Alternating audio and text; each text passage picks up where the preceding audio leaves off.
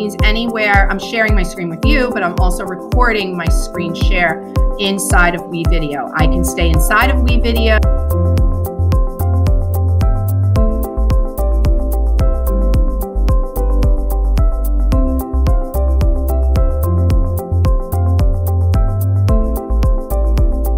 Or I can come over here and click on somewhere else and talk over that, and it will be recording. You'll see right down here, I don't know if you could see this down here, WeVideo is sharing your screen. Do you see that?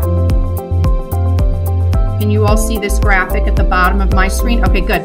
So if you don't want that to show up on your video, you can click hide and you won't see that on the bottom. But then sometimes it's like, oh, where did it go? You kind of have to look around for where that is, because that's how you stop sharing your screen. So I do usually leave that up. I'm going to close that down. As you can see, I don't see it there.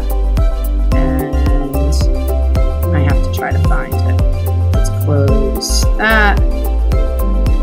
Oh no, cancel. I do not want to end my meeting with all of you.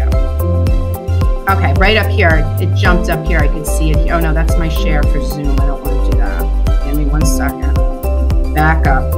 Let's go back into WeVideo, and I should be able to stop the share. I have multiple sharing going on here, so it's, oh, there it is. Okay, there it is. It opens in a new Chrome right there. And that's why I don't usually hide it, because it is a pain in the butt to find. Okay, so I'm going to click stop.